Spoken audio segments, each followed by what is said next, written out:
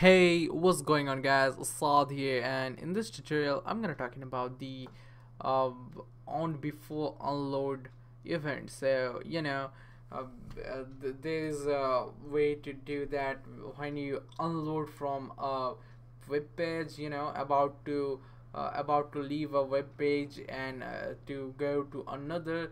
You can use this on before event, which you helps to organize your website like anyone living, and he's gonna click that and he will like, hey, are you gonna live like that? You seen it before, right? I know where you seen, right? So let's begin. And what we're gonna do, just paste it and a website like google.com. Yeah, this is the website I take tutorials from, double 3 schools. Go head out and you will learn.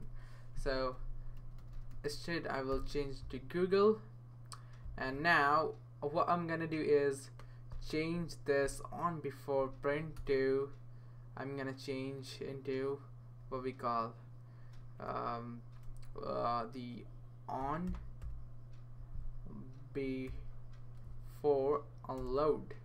So this is all about that. And now what we're gonna do, use the return keyword.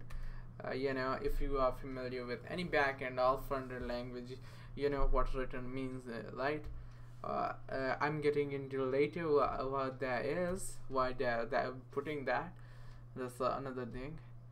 Now if you click here, oh yeah, I need to change this to to full privacy. So Google. So head out to google.com. When you click that, it's gonna ask, hey, are you gonna leave? And then I need to say yeah, and then it will head out to Google. So this is what it does. We're gonna back it again, and this is all about it. And this is the work of this. So hope you guys understand. And the weird thing is the you can organize very well. And yeah, about the return keyword, why need to return keyword? Because it's not gonna work, because it's a function which we are not using it by that's why. So hope you guys understand. See you guys in the next tutorial.